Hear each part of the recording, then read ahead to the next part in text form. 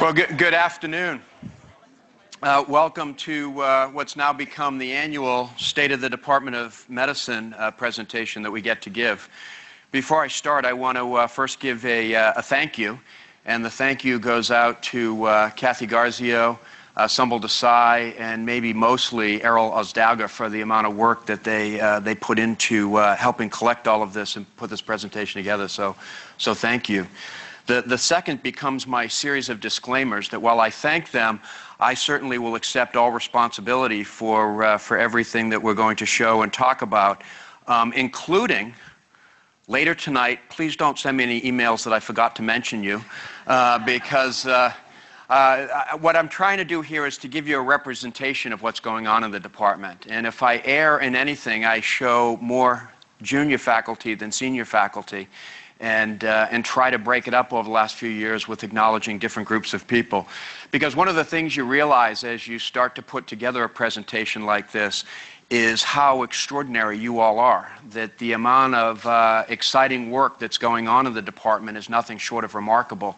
And so thank you for all of that. It's really a privilege to serve in this role and to have an opportunity to reflect on all the great things that as a group we're collectively doing. So what are we going to try to do today? We're going to try to talk about what's been going on in the department over the last couple of years, and we're going to really talk about a lot of the investments that have gone on across the three missions in the clinical enterprise, in research and education, and then really turn the focus on to what do we really want to do over the course of the next year, the next 3 years, the next 5 years. Part of this is a moving target as the world continues to change, that as we all know that the delivery of care is changing, the way research is financed is changing, and so we're going to be asking a lot from the people in the audience about helping us think through how we can continue to position ourselves at Stanford as an outstanding Department of Medicine.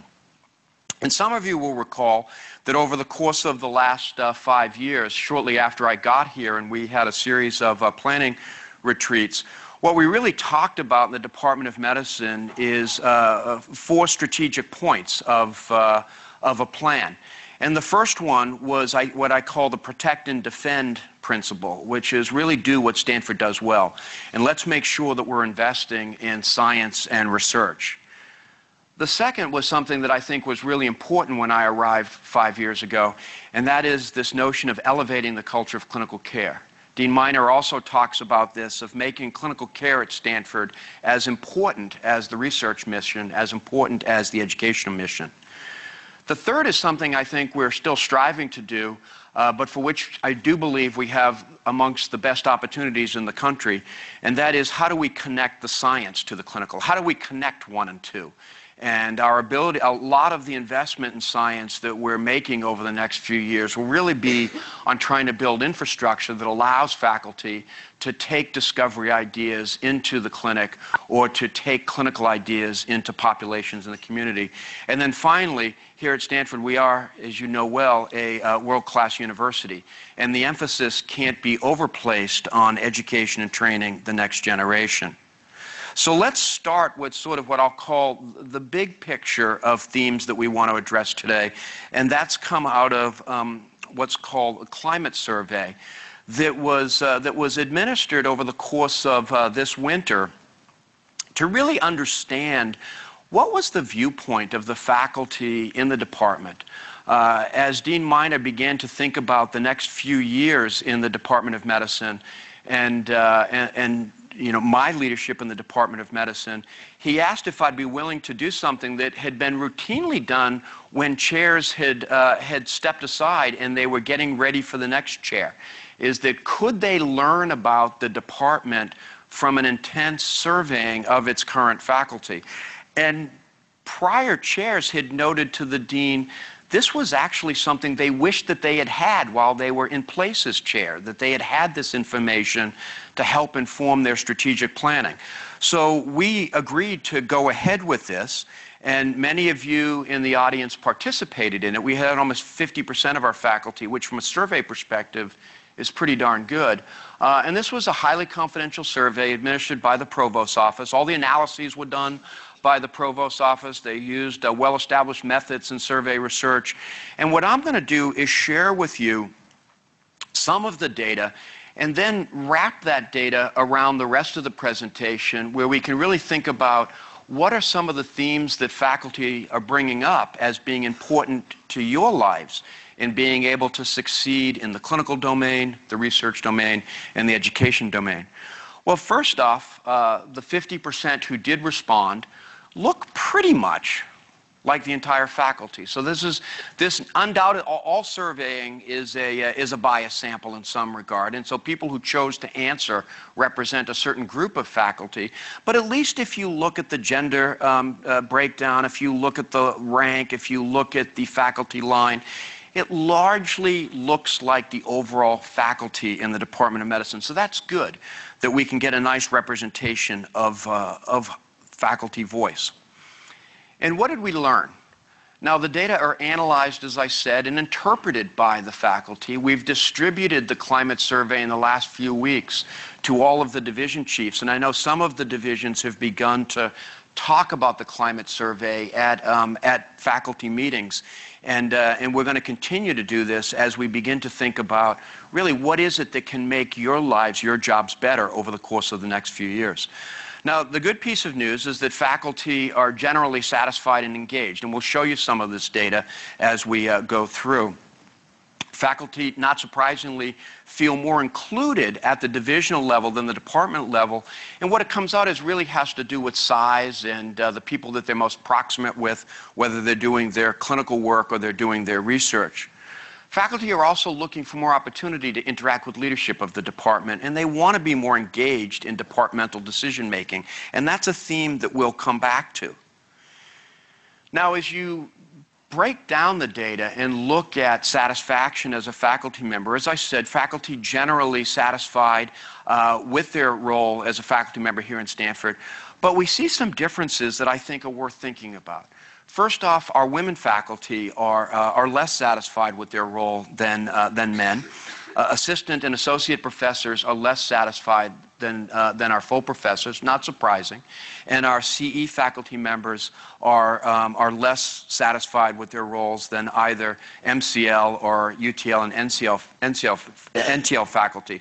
Now, some of that is overlapping. That we have more women faculty who are in the assistant professor ranks than we do women faculty in senior professor ranks.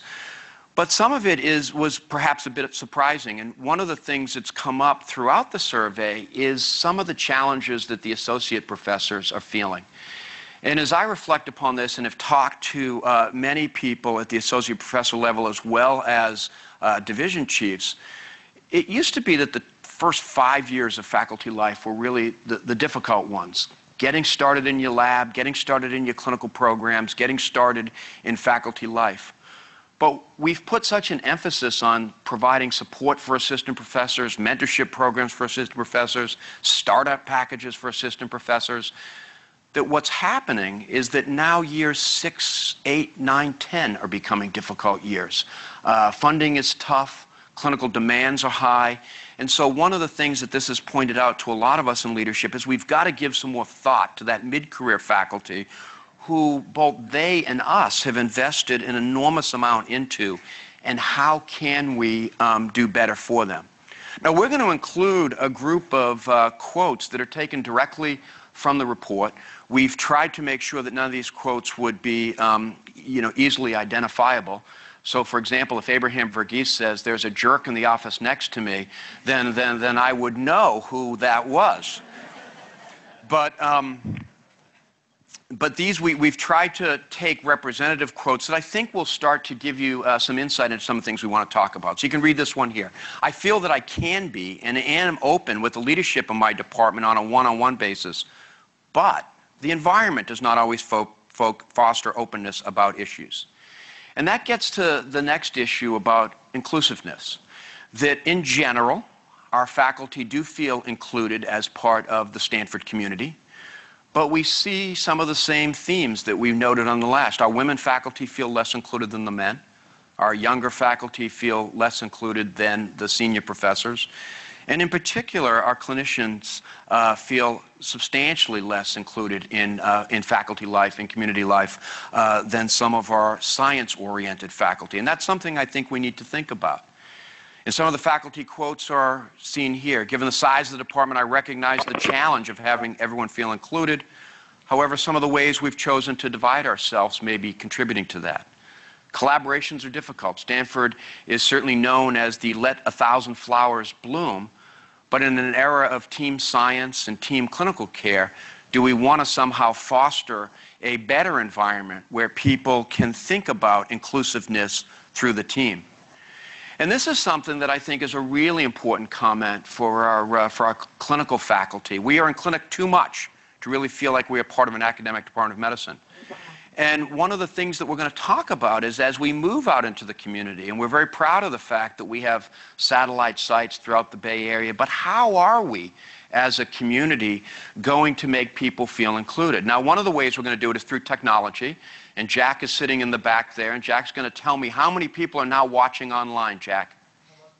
Almost 50 people are now watching online, and I think that's a tremendous way of thinking about how to include people because not everybody can be here. Some people are seeing patients down in Santa Clara. Some people are seeing patients up in Redwood City. And how do we, over in the East Bay, how do we make them feel included? There's also an issue that I think we're going to return to over and over in the course of the next 5 years, and that's the issue around diversity and social inclusiveness. And that on average, not surprisingly, men tend to perceive that the climate and opportunities for women and for minority faculty are as good as they are for them. Surprising? Women don't feel that same perception. So these are the kind of things that we need to think about, both in conscious bias and unconscious bias, that we need to be attentive to as a faculty. Women also seem to be less confident than their male colleagues in navigating the so-called unwritten rules of the community. And in a similar way, medical center line and clinician educator faculty feel less confident than UTL and NTL about navigating some of the cultural norms of Stanford. Now, what do our faculty tell us that what's important to all of you? Resources matter. But also what matters is a spirit of collegiality, a spirit of collaboration, a spirit of cooperation that create an environment where people feel that they can get their work done and also feel fulfilled in that. People want to feel appreciated for their work. Respect from leaders at all levels is critical. And faculty want to be included. They want to be included in decision-making, and they want to be included in communication. It's one of the reasons I'm taking the time to go through some of the details of the climate survey to really let you know that if you took the time to answer the climate survey, we do want to communicate both what it found, but also how we're thinking about this. And so how are we thinking about this? Well, the first series of things I'm going to go through is some of the accomplishments, be it on the science side, the clinical side. We'll start to point out some of the programs and things that some people may not know about, some of the things that we're thinking about for the next few years, and try to get you engaged in a dialogue over the course of the next several months to year as we do strategic planning along with Stanford Medicine and Stanford University. So I think one of the first challenges in a department like ours is, unlike a lot of departments of medicine in the East Coast, which have been fairly stable in terms of their growth, our faculty has grown tremendously over the course of the last 5 years. It's grown almost 200 faculty since fiscal year 12, and it was at 541 in May. I suspect that it's already above that, and if Andy Hoffman were in the crowd, he'd tell me exactly how many people it was as of today. Much of that growth has been through the addition of clinical faculty. So it's important that we begin to think about how do we best serve the needs of our clinical faculty where there has been a lot of growth. But there's also, if you think about the size of the MCL faculty, the size of the UTL faculty, there's been enormous growth in those lines as well. Almost 50 faculty members in the MCL or UTL lines, with people largely here for the majority of their time to concentrate on science. You'll also note as we go through the slides, we're going to embed a lot of activity that you'll see of faculty, trainees, staff on social media to give you a sense of some of the things that faculty are doing. Well, as we look at our dashboard on diversity, I think that there's some good news here and there's some opportunity for improvement. The good news is with regard to our recruitment of women faculty, we're actually above, as a Department of Medicine, the external AAMC benchmarks. We're actually above what the School of Medicine is seen as a whole. But I'd also caution us not to just say, well, that's great with regard to gender diversity, because a lot of those women faculty are at the assistant and associate professor level. And we really have to create an environment where both our men and women faculty feel confident and comfortable that they can progress through the promotion ranks. For the category of underrepresented in medicine, we're not doing as well as either the school or national benchmarks. And we can do better. And we're going to talk about some of that because I think one of the places that this really begins is in our residency program and under the leadership of the residency program directors, and maybe most particularly Wendy Caceres, who's joined us as one of the leaders in the department around diversity. I think we're making some inroads. Well, one of the key, I think, accomplishments of the last few years has been faculty compensation. and the changing of our plans for faculty compensation. Now, compensation is certainly an important topic, but I think what underlies the compensation plan is probably more important, because it's a series of principles that I think were considered to be quite important by the vice chairs and the division chiefs. One of the things that struck me as odd when I arrived here is that scientists who saw patients, the UTL faculty, received no compensation for that. There was not a mechanism by which they were paid for that. Well, that was because in an earlier era, people wanted to discourage them from seeing patients, to get back to the laboratory and write grants and papers. We, in fact, think that that's a mistake, that if you want to be in the lab 100% of the time, fantastic, let's support that. But if you're a physician scientist, a clinician scientist who wants to see patients, let's incentivize you to do that. Bonuses, we wanted to make sure were not just individual, but were also team-based. We also heard from the faculty that living in this area where the high cost of living was quite stressful, and to depend upon a large amount of their salary coming across as incentive rather than fixed was problematic. So we changed all the salary scales. We elevated the base salaries with the help of Sue Kingston in the dean's office. And now I think that we acknowledged increases when people were promoted. We acknowledged increases as time and rank went by. And we really did this in a way was to emphasize equity and to emphasize transparency, and I think we've achieved that. We also said, as I said at the outset, that if we're going to invest in science, we really had to invest in science. And so a sizable amount of money is now designated to support the compensation of our scientists in the department. It's approximately 20% of salary of our UTL and NTL faculty is supported through the central department, which makes it sound like I support it, but it really isn't. It's the clinicians who are generating that income that is supporting the science in the department. So thank you to those who are doing clinical medicine. $4 million a year in the department to support science salaries. We also see that, as I said, it's the salaries, I think, now are more equitable than they had been. And in fact, in analyses, we see very little difference by gender and other categories if we adjust for years in rank. That's a good thing. What are some of the other programs that have been created and are being invested in? There's a new division of hospital medicine with the acknowledgement that general internal medicine, the inpatient side and the outpatient side were emerging as distinctly different disciplines. And so we're pleased to have a new division of hospital medicine, and Neera Ahuja has served as the first interim chief in a really capable and exciting way. We have new division chiefs over the past few years in GI, immunology, oncology, primary care, and it's really a pleasure to both thank Linda Boxer for her years of service as a division chief and to acknowledge Ravi Majeti as the new hematology division chief, and we'll come back to Ravi in a bit. Primary care under Song Chang's leadership and Steve Ash on the research side has really been recast, not just to think about primary care, but also to think about the emerging importance of population health. Ken Mahaffey has done an incredible job at creating and leading the Stanford Center for Clinical Research. We're delighted in pulmonary to have the Sean Parker Center for Allergy and Asthma under Mark Nichols and Kerry Naidoo's leadership. The Center for Digital Health, led by Mintu Taraki and Sumbul Desai, has been a tremendous success early on. And then in keeping with novel and innovative programs in education, over the last few years, we've launched 2 master's degree programs through the department. The first is a Master of Science in Community Health and Prevention, which is run out of the division of Stanford Prevention Research Center.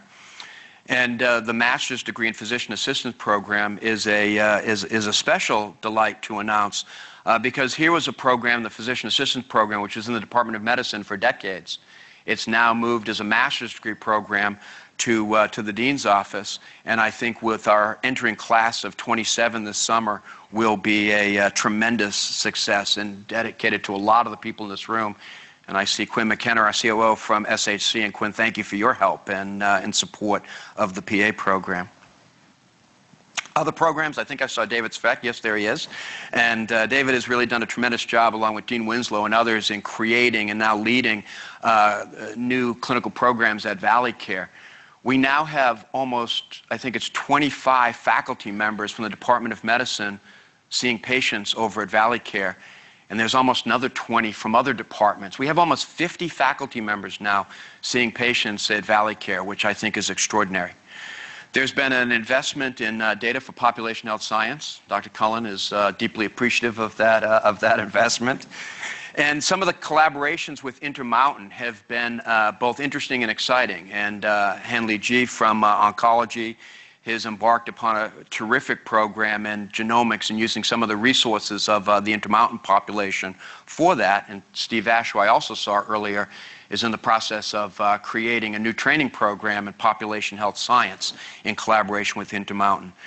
We've invested tremendously in the infrastructure to support research, including the Stanford Center for Clinical Research, the QSU under Manisha's leadership, who's here, and the TRAM program continues to be a tremendous source of support for the translational and basic investigator. Ann Weinecker and Paul Heidenreich lead the quality efforts for the department. Actually, Ann now leads them for all of SHC. And we were able to establish our first clinical quality council, and we've held our first Department of Medicine quality retreat, and we have our second one scheduled for later this fall. As a department, when I arrived, we were largely a department on campus, and that brings a lot of benefit. It also brings some challenges as we grow in terms of both being able to accommodate our patient populations, but also our science populations and programs. And I think many of you know that the university has broken grounds on moving substantial amounts of university administrative services to Redwood City by 2019. And if you fast forward into the mid-2020s, I think that Redwood City will be not just a place for administrative services, but also will be a campus that has a lot of richness in clinical medicine and in the clinical sciences. The new Center for Academic Medicine, which will be breaking ground later this year and being built over in the parking lot area across the street from Packard, behind the Stanford Hospital and Packard Hospital, will be ready for occupancy by 2019. And this will be a place for clinicians, clinician scientists, clinical research programs, training programs, et cetera. There'll also be a child care center built next to it. I'm really pleased today. Where are Eric and Chris? There they are. That are two friends, previously of the athletic department, now of the Department of Medicine, at least for part of their time, as they've moved over a series of educational programs from main campus in health and human performance. And so I think this is going to give us an opportunity to really get into areas of wellness, prevention, health for the students, for ourselves as a faculty and staff. And I think there's also some interesting research programs that can be built into this. Be Well remains a critical piece of employee wellness and administered and led out of SPRC. And I'm really pleased for those of you who haven't heard about the appointment of Tate Schenefeld as the new Chief Wellness Officer and Senior Associate Dean for Wellness. Tate is, while he'll have an enterprise-wide role, is a hematologist who will be a member of the Department of Medicine and will practice in the clinical setting. We spend a great deal of time in the department thinking about building community, whether it's building community amongst our central staff or with our faculty who are constantly tweeting and posting on Facebook some of their activities of engaging each other in the community. And for those of you, as you heard from Jack, we're up to 50 people listening to this via Zoom. There's new tools being used throughout the department, throughout the school, throughout Stanford Medicine, both with video capabilities, but also tools to allow teams to work together more efficiently. And for those of you who haven't tried using a tool like Slack, it is a great way to connect teams and share messages, archive messages, documents, et cetera, in a way that I think facilitates our work as we move around more broadly. We have Colonel Winslow and Professor Parsonet here on this slide on our Facebook page. And this is another great way to post research. You can see Calvin Kuo as his research is posted on Facebook. While it's really great to get cited a couple of times because somebody cited your paper, it's also fantastic to expose your paper to tens of thousands of individuals who might pick it up through social media and be interested in it. As I said, we're interested, and one of the things we hear from the faculty climate survey is how do we do a better job of building community? Well, under Errol Osdago's leadership and Lindsay Baker, who's in the back, they've done great work in our annual reports. We can call it an annual report now because we've produced 2 of them, with a 3rd to come. And yeah, Errol was a little suspect when I suggested we call it Annual Report Year 1. He said, let's call it Report to the Community. And we did that the first year, but now it's our annual report. This year the theme was collaboration, and we'll be collecting stories and information about programs later this summer for one to come out later in the fall or winter. And as I said, this is the 3rd of the State of the Departments that we gave. I think I was wearing the same suit last year when I look at this now. My wife didn't catch that this morning. But now let's talk about some of the research highlights. And you all have done an extraordinary job. When I arrived in the NIH rankings, as you know, is just one measure of how one gauges success as a department. But it's an important measure. It's an important measure for a variety of reasons. But I do think it tells a good story, that you all have progressed from 19th in the NIH rankings to now 10. But I ordinarily don't put a slide like this out here because I don't want it to be a focus about trying to move up the rankings, but I want to make a very specific point. You can see that we sit at about number 10, just under $100 million in annual NIH funding. You can see that the top 5 is within about $10 million. And if you look at the top 100 Department of Medicine investigators across the country, many of those top schools, half of their portfolio is supported by 4 or 5 large team-based grants. Whereas if you look at Stanford in that top 100, we have 2 people. One, Harry Greenberg, who's the PI on the CTSA, and the second is Mark Musin. But we have no others. We have no big team science grants, et cetera. And Calvin Kuo, Ken Mahaffey, and I have talked a lot about this, that in an era of team science where a lot of the grants are multi-PI, larger grants, we really should be in that, because I think of the quality of science that we have, and it's a topic we're going to come back to. If you think about some of the things we do in laboratory discovery science, it's absolutely extraordinary. Some of you may have attended the CVI-sponsored drug discovery conference a few weeks ago, and it was incredible. It was 700-800 people had registered for it. It was a day packed with interactions with Stanford scientists, community-based scientists from biotech, venture capitalists, entrepreneurs, government leaders. It was really an incredible day. Connie Wyan is a great example of someone who is both clinically active in the areas of vasculitis and in rheumatology, and also a first-rate scientist. Crystal Mackel, recruited both to pediatrics and medicine to lead up our efforts in immunotherapy, I think is someone you'll be seeing more and more in the Department of Medicine. But maybe the slide I'm most, or the tweet that I'm most pleased to put up here is from Joy Wu, who, working with a series of leaders within the department, science leaders, really was successful in helping us to recruit 9 physician scientists this year as translational investigative pathway investigators into our residency program. So 9 out of a categorical class of 34 is nothing short of extraordinary. And so kudos to the faculty leaders, and welcome to our new TIP interns. In clinical research, I'll point out that the Department of Medicine represents about 1/3 of all the clinical research done in the school, and it's really broad in terms of what they're doing. There's digital health projects.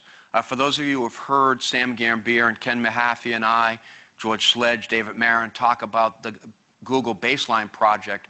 What did you say it was, Ken? We signed the CDA 3 years ago. We finally enrolled the first subject in Baseline today, so that was quite an accomplishment to the SCCRI team. So just a tremendous amount of diversity going on in clinical research. Here's Project Baseline. All of those of you who have wondered, can you be a subject in Project Baseline? Yes, you can. Go to projectbaseline.com, and you can register on the website. And how many have registered now, Ken? 1,500 people have already registered with their interest in the Bay Area, and Ken and I most care that that's about 3 times the number that have registered in North Carolina. So that's a good thing. Not that we're competitive about this.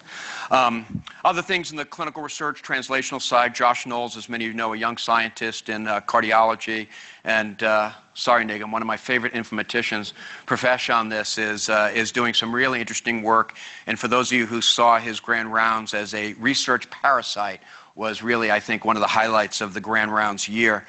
And this is a paper that I think says a lot about Stanford. And this is work being done by Marcella Alzen, who's an infectious disease specialist and an economist, and has done really interesting work on the economic implications of the Tuskegee experiments. And Doug Owen, who I saw earlier, had told me that the paper was just accepted for publication in one of the major economics journals. And for those of you who follow that space, the publication of 4 or 5 really high-profile economics paper is enough for you to get tenure at most major universities because it takes a couple of years to get these papers completed and published. So kudos to Marcella from PCOR. On the clinical front, a lot going on. Here's a nice tweet. I like to see David Sveck tweeting and trying to use it to improve care. We have our GI group talking about gastroparesis out there on Twitter. One of our former chief residents leading resident rounds, Lauren Chung, working on virtual primary care and, again, bedside rounds. Our clinicians are doing really fantastic work, and maybe it's exemplified, at least in part, by the growth of the clinical enterprise, by work being done in primary care. I see Song back there. I think I saw, yeah, there's Megan here as well. And I think one of the really extraordinary things is that the presence that Stanford Primary Care now has throughout the region is nothing short of remarkable. Somehow, I don't know, Song, how San Diego snuck on here, but San Diego is staffed by Stanford Primary Care physicians and is, I think, just a great example of the kind of creative, innovative programs that we have. And you can see, and you all know this, and this is some of the stressors that our clinicians feel. Things are getting busier and busier. And they're getting busier because people want to come to Stanford. They want to come to Stanford Medicine. They see what all of you do is really best in the area, and it is getting busier and busier. Our primary care doctors are seeing almost 2,500 new patients a month, and trying to understand then the secondary care needs, the tertiary care needs, the quaternary care needs of that group is nothing short of remarkable. And again, work RVUs is just a measure of how much is going on clinically, and it is extraordinary. It's projected that this year in the Department of Medicine, work RVUs will exceed 1 million work RVUs. Now, that's a lot of clinical activity in a relatively small amount of clinical space. And this is an issue as we begin to think about things like Redwood City, as we begin to think about sites in the community. We have to think about being creative and innovative in the way that we deliver care, including things like telemedicine and some of the programs that are going on in primary care, and a telemedicine program that will be launched this next year in preventive cardiology, the kind of things that we want to encourage. I made reference to Ann and Paul's leadership in the quality retreat. And we hope we'll see many of you at this year's retreat. And some of you may remember Maureen when she came and gave medical grand rounds a couple of months ago. She was absolutely fantastic, and we're looking forward to having her spend the day with us talking about the value equation in healthcare. She works in Don Berwick's healthcare innovation group in Massachusetts. But one of the things that really makes Stanford Stanford is that we can move from all the way from the most basic of discovery science to both talking about in a very poetic way and studying the effect that the human aspect of medicine has upon all of us. And you can see some of the work done by Steve Ash, some of the work done by my friend and colleague Abraham about really trying to understand the human element of medicine is important to us in the department as the science element of medicine. Well, let's talk a little bit about education. And these are our educators for care in the medical school. And the Department of Medicine is really the backbone of this. More than half the educators for care come from the Department of Medicine. Special shout out to Lars, to Jeff, to John, who are doing tremendous leadership. Lars in creating the Teaching Academy. John now in leading our clerkships has been really a tremendous help for the department and really encouraging some of the best Stanford students to choose internal medicine as a pathway. You can see that some of the, you see one of our great educators at the bedside here, and the variety of opportunities that our medical students have to interact with all of you as faculty. And really, in any department of medicine, you need to pause when you talk about the residency program, because the residency program in the Department of Medicine is really in many ways both what defines us and what binds us together. Because if you think about us all being in very, very different specialties, cardiology, hematology, infectious disease, rheumatology, primary care, but we all emerge from this common background of training in internal medicine. And it really is our residency program, which is the backbone of a good Department of Medicine, or a great Department of Medicine has to have a great residency program. And I do really believe that we have a great residency program. And a lot of the leadership of the residency program are here. And this is just, this is a picture taken from this year's retreat with our residents. I have to take the special shout out to Ron Ritalis, who's really tremendous leadership of, and you can see his sartorial splendor that the residents and fellows are emulating as well these days. That Ron is really a terrific leader of the residency program, and maybe Alec Perino will have his job in a few years. But for now, it's Ron. And no great internal medicine residency program runs without the fuel of the chief residents, and we have three of the best this year with Tanya, Ash, and Naomi, and there you can see them on Bowtie Thursday, that led by bedside rounds with Professor Verghese, and he suggested I wear a bow tie today, and I told him I didn't think that was going to happen. Now, match day is always an exciting day. I love this picture of the interns and residents gathered around to. First of all, there's an incredulousness of, you mean someone's going to take my job? And then there's a real joy in seeing the kind of residents that we attract every year, and this year is no exception, with 47 absolutely exceptional medical students who chose to join us for residency. And at the end of the year, there's always a poignancy when our residents leave. This is our graduating resident dinner that was held a few weeks ago. It's an extraordinary night, because what you remark upon is that they enter really as students. They've just finished medical school, and they leave as doctors. They leave as general internists. And it really is an extraordinary progression that takes place, as all of you know. But just look at this. This was the accomplishments of this year's group of residents. So in addition to working their 80 hours a week, they're also publishing manuscripts. They're publishing at, they're presenting at conferences. They're writing textbook chapters. And look at what they're going on to do. And that's really extraordinary. And if you have a chance to meet them, I think you'll all agree with that. They're also a pretty smart group that over the course of the last 5 years has been 100% ABIM board pass rate. And while board scores don't tell the whole story of any residency class, the fact that all of our residents pass, I think, is a testament to the quality of the education. Now, as I said earlier, one of the things we hear from the faculty in the climate survey is the importance of inclusiveness. And we want to be a department that focuses on inclusiveness.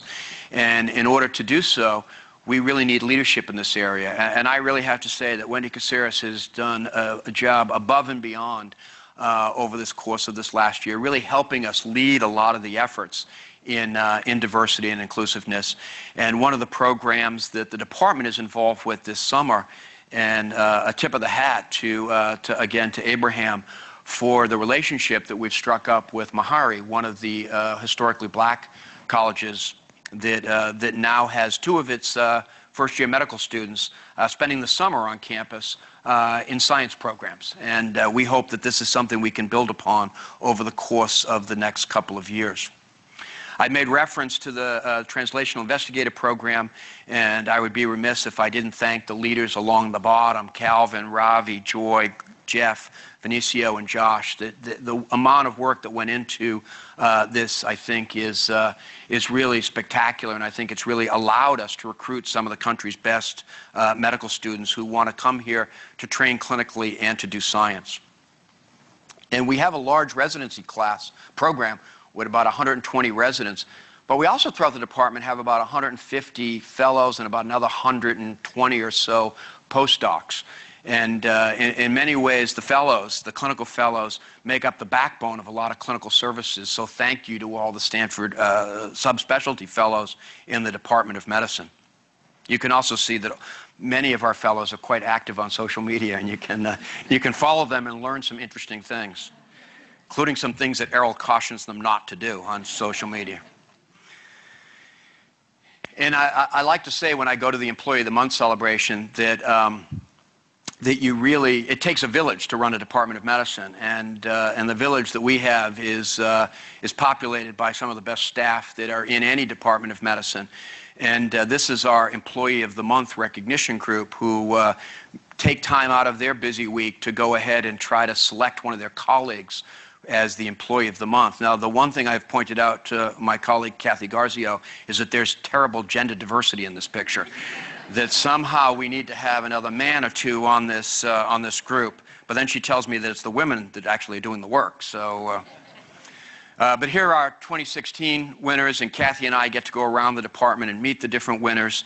And here's pictures of our 2017 winners. That they do receive a series of prizes, including an iPad. But I think part of what they receive more than anything is the joy of hearing what their colleagues have to say about them, which is actually quite fun and something that we always enjoy. Our staff like to have fun, too, and these are some of the pictures from recent staff events. I love this one best of all, from the endocrine division. But our staff do like to have fun. This is from the outdoor barbecue. It's from some of the recognition luncheons that we have. And again, kudos to the staff, because none of us could do these jobs if it weren't for the staff. Let's talk a little bit about the finances, because now you get to see where we actually are investing money from the department. You can see over the course of the years that, not surprising, with the growth of the clinical enterprise, with the growth of research, that the revenue of the department has increased, as have the expenditures, not surprisingly. But I'd like to just take a moment and comment on a few things. The first of which is we are an unusual Department of Medicine in that less than half of our revenue comes from the delivery of health care. Now, if you look at most of our peers in the East Coast, that number is more like 75–80% of what they do is supported by clinical revenue. And I think what this is saying to me is that this is a really incredible department in terms of what we do, the quality of your science, that 40% of the revenue, a department of our size, comes from research dollars. That's absolutely incredible. Not surprisingly, mostly what we spend it on is faculty, staff, salaries, because that is the backbone of a group like ours, which is people. But I also want to point out the amount of money that is being invested in education and science, I think, is really important to note. And it's important to note because these are dollars coming from the clinical side of the house, is that the work that's being done every day by the clinicians allows us to invest substantial amounts of money into research. And so the reason I show this is to point out the importance of what we all do as an interconnected entity, that we really need each other to be the best Department of Medicine possible, to be able to invest $10 million this year in faculty recruitment, to be able to support $4 million worth of salary support of our UTL and NTL faculty. There's a tremendous amount of money, $32 million, going into the support of science and education. And I think that that's important because that's ultimately what we're here to do, deliver great care, advance science, and to train the next generation. We're an incredibly collaborative department. We have a lot of people elsewhere on campus who have joint appointments in the department, and a lot of you have appointments elsewhere in the university. Well, let me close with, I think, what's one of the most fun part of the presentation, and that is some of the awards. Again, full disclaimer, if I left you out, it was not intentional. Please come to Grand Rounds tomorrow, where one of the most important awards given by the Department of Medicine is the Hewlett Award. And this really recognizes some of the most outstanding, long-standing faculty members in the department. In fact, as I look out, there's a lot of Udall Award winners in the audience. And tomorrow is Rich Pop. Rich's title is Understanding the Heart from the Inside Out. Some of you will know this, that Rich is one of the pioneers in the development of cardiac echo, and is really a tremendous individual, and I'm looking forward to his grand round tomorrow morning, so please do come, 8 o'clock tomorrow morning. Our teaching awards given out annually and largely orchestrated by Kelly Skeff is always a fun day. I want to acknowledge Mark Newson, who was elected this year to the Institute of Medicine, now called the National Academy of Medicine. And I made reference to Mark earlier with regard to his status as a scientist, and it's been acknowledged by the Institute of Medicine. Paul Boyke, I like putting this one in there because people think I'm supporting Paul as a Harrington Scholar, but actually it's from Case Western University, no relationship, but you're welcome nonetheless, Paul. Joe Wu, CVI director, is one of two, just one of two American Heart Association Merit Award winners this year for the terrific work that he does. Ada and Sid actually showing in a Synergy Award how two scientists working from different areas of medicine can collaborate and try to tackle some of the vexing problems, in this case of inflammatory bowel disease. Catherine and Taya, two of the Chan Zuckerberg BioHub investigators, and I'll point out that there's only a handful at the entire university. Two of them are in the Department of Medicine, and as Dr. Singh reminds me, both of them are in the Division of Infectious Disease, so kudos to the ID division. Also, equally well, in acknowledgement of our mid-career scientists, Ash, Ada, and Ravi again, as new inductees into ASCI. And there's a lot of the senior faculty in this room who spend a lot of time trying to get applications together, et cetera. I see Glenn Churchow in the back. He's always a stalwart at this.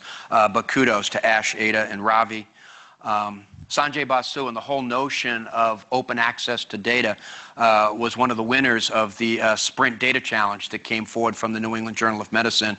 Sanjay, a member of PCOR and SPRC, is acknowledged for that. And well, okay, I said I was going to show mostly young people, but it would be remiss if I didn't acknowledge Ron Levy, who is obviously an outstanding pioneer in immunotherapy for cancer, who's been awarded this year NCI designation as an outstanding investigator. So kudos, George, to medical oncology and the leadership of Ron. And this is an award that I particularly like to see as we think about the spirit of diversity and inclusiveness with Nancy Morioka Douglas, who's receiving the Augustus White Professionalism Award from Dr. White, as I understand it. And Dr. White is the first African-American graduate of Stanford Medical School.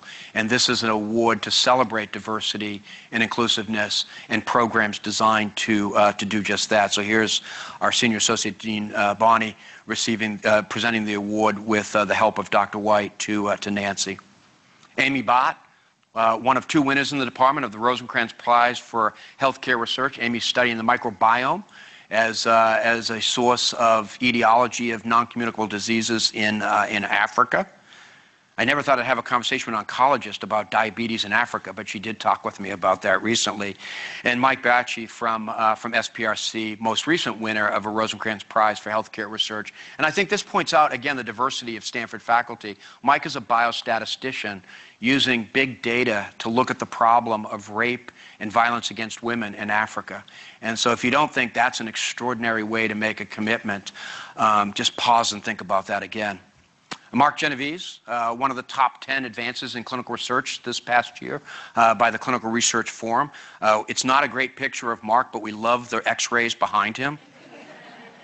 And Ewan Ashley with a substantial team award for molecular transducers of physical activity in humans. And Ewan continues to do some really creative, amazing things. So kudos to him. Poonam and Chitra, I saw at least Chitra here, who's been elected to the National Board of Directors of the Allergy Association, and Poonam, who's been recognized by the Society of General Internal Medicine as an outstanding clinician educator, one of our outstanding hospital medicine specialists. Andy Hoffman, endocrinologist and vice chair for academic affairs. Andy would probably kill me if he knew I put his picture in here, but he is one of the school's inductees this year. into to AAAS, and I think I saw Karen back here, who won the Parmley Award this year from the Journal of the American College of Cardiology. This is an award given in memory of Bill Parmley, who was a long-term editor of the journal and who was long faculty member at UCSF. It's one of the highest awards that the journal gives, so congratulations. And finally, Abraham received, I'd like to say from the president, but from the former president, Barack Obama, the National Humanities Medal, and a lot of us had fun watching it that day on the television in the department, and this was really something very special. So congratulations, Abraham. So let me close with just a couple of the things that we're thinking about over the next couple of years and how we can enlist you for help in this exercise. You can see that people believe that we can improve the climate of our department by providing opportunities to enhance our sense of community. And what we really want to ask your help with as we move forward over the next couple of years, as we think about all of our programs, what I'd ask you to think about throughout is transparency, equity, collaboration, diversity and inclusiveness, and having a healthy and engaged workforce. I'm really happy that the Health and Human Performance Group is joining the department, because I think it will help us think not just about healthiness of the workforce, but also the kind of research and educational programs we can align on. We're very interested in our strategic recruitment. I don't think we'll be growing at the same pace we'll be growing at, but we're going to be, I think, growing much more strategically. We intend to continue to invest in research and education as we've been doing, and to do it in a sustainable way. And we really want to create an environment where people want to stay here at Stanford. We don't want to create an environment where people feel as though it's a pyramid system. We want it to be an environment where we hire you as an assistant professor, we support you as an associate professor, and we celebrate you as a professor. We really want our faculty here throughout their careers. And with that, and with help of the leadership group, we're really focusing on these thematic areas: recruitment and retention of faculty and staff, educational paradigm, including innovation in teaching, team science, a theme we've come back to several times today, building a healthy community, and inclusiveness in decision-making and communication. And so what's the commitment from the department to the department? Communication is key, and we're going to be asking you for your ideas about how we can do better at it. Everyone needs coaching and encouragement to improve, and let us know what we can do to help and what we can do better.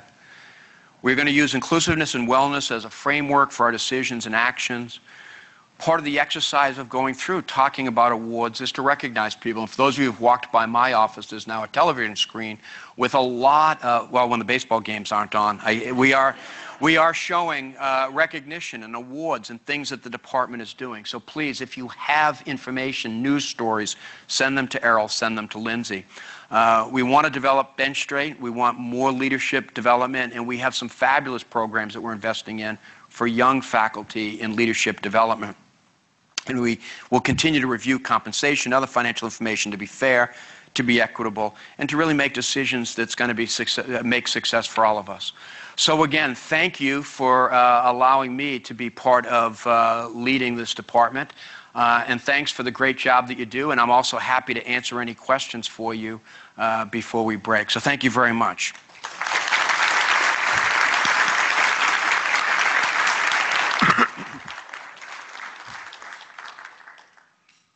There must be a question. Okay, Alistair. And if there's people online who want to ask, you can just, what's the mechanism by which they ask, Errol? Yes, They've been sending you questions? Yeah. Excellent. Hey, great. So thanks so much. That was engaging, informative, and one of the most encouraging things I felt was the real focus on the wellness. And I know in the hospital division, we actually talk about wellness and focus on some specific aspect about it every meeting, which I think is very valuable and shows the priorities. And I was curious if other divisions are going to be doing something similar or are doing something similar, and if not, if that's something that probably should be something that's constantly reinforced.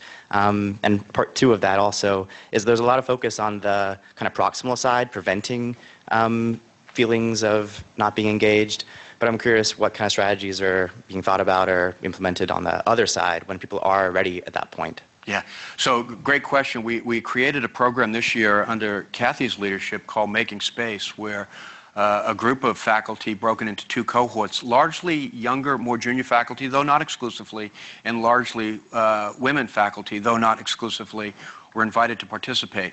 This is both to focus on leadership development, but also on a sense of how to balance work and life, how to manage stressful situations, how to provide, to think about wellness in one's professional life. And what we're talking about now is after a year of, or half a year of doing this, how do we scale it? And so we have some ideas that we'll be rolling out to the different divisions, because we would like it to be more part of what we do.